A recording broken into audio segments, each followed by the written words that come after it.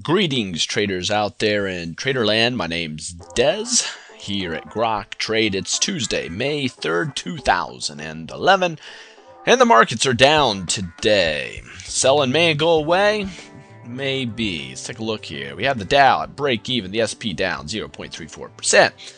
Now, we tend to give more credence here to the S&P 500 because they have 500 blue chip companies. To be quite frank, it's 500 of the largest companies out there.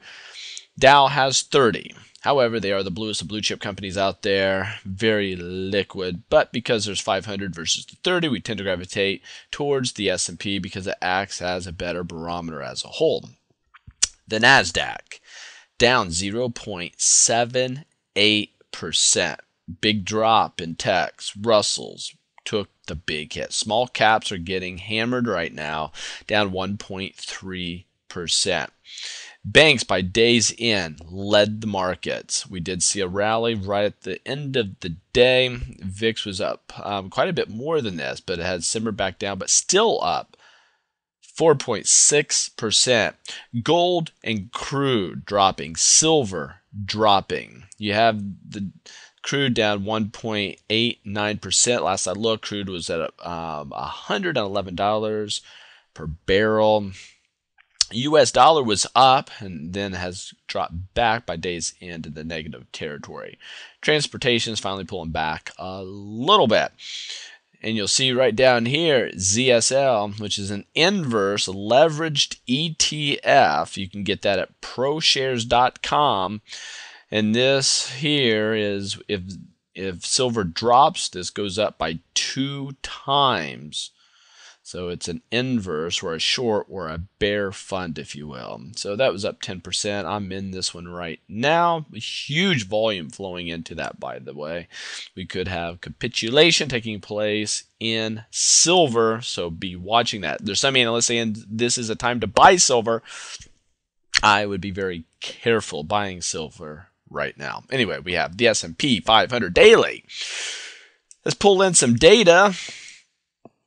A big fat rising wedge. These are bearish by any stretch of the imagination. And if I were to bring in the monthly here, we are very, very extended on the monthly. Now, we're starting to drop. Doesn't surprise us, does it?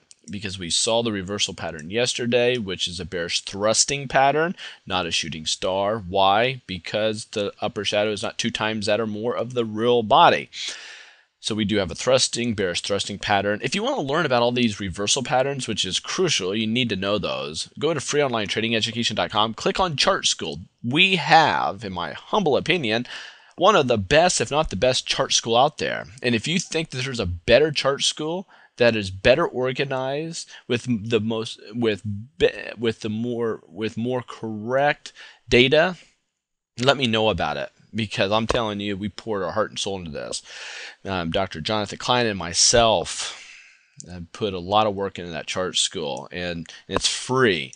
You need to take advantage of that and go through it. But anyway, we have a lower high, lower low.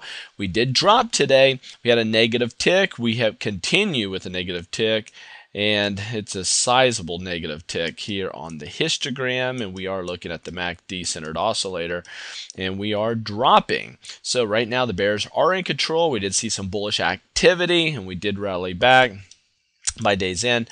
However, gang, we are in a down leg, so that's something we cannot ignore. I did pick up some longs today as we were bouncing, and just because of this hammer, it's almost acting like we're wanting to head up. But if we don't get over 1360, I have my VIX calls too. That's going to hedge me on those longs that I entered. But still holding a lot of cash. Do not want to subject my dollars to the markets on this downdraft that we're experiencing at this moment. So there you have it. You get the very best of technical analysis. Where? Here with the Grok Trade Mentors. And we'll keep you abreast to the very latest. So make sure you watch the pre-market video and also the aftermarket video. Signing off, Des Woodruff here. Pass this on to a friend and be sure to check back. Take care and very safe trading to you.